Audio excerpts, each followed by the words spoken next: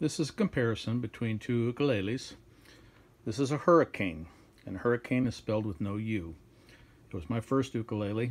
It's very nice. I think I gave 55. It was on a special, and that included shipping, and I got it from Amazon. Came with a nice padded case.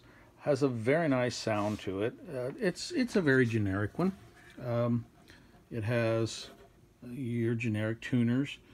Nice finish. There's no gloss or anything. The only problem that I had with it, or the situation, was these, when I slide your finger down on both sides, there are a couple jagged edges, and I took some memory and smoothed that out, so it wasn't any problem. But it's a very nice ukulele. Then I upgraded, and I went to this one. Now this is a Kala. It's all mahogany. It's solid. It's very pretty. I mean, front, back. It has some nice appointments on it, some trim. The tuners are beautiful. The whole ukulele is just as pretty as you could ever imagine. I had low G's strings that I put on. Living Water. Those are my favorites.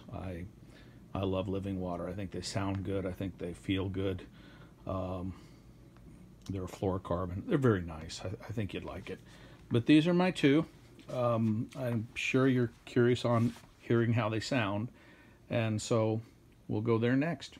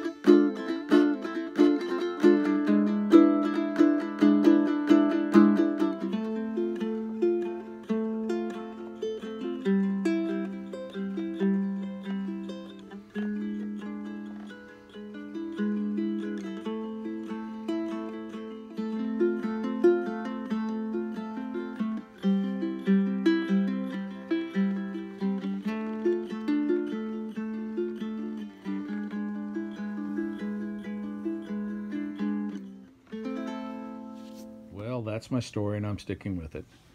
The Hricane Tenor versus the Kala Tenor.